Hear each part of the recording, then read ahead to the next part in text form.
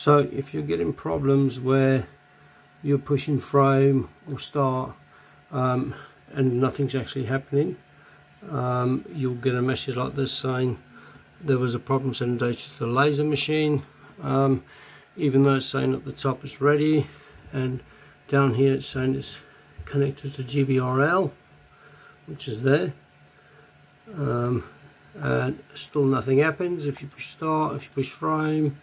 The problem is it's most probably connected to the wrong COM port. So if you click down here, it'll say disconnect and then reconnect, and then you can frame and the laser will actually start to work.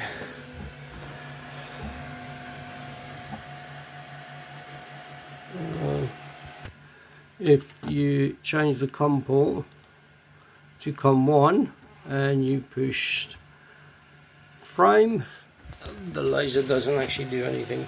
So even though it's switched on, it'll just stay in the same position. It's a common problem that people do, so just manually change the COM port and it'll fix your issue.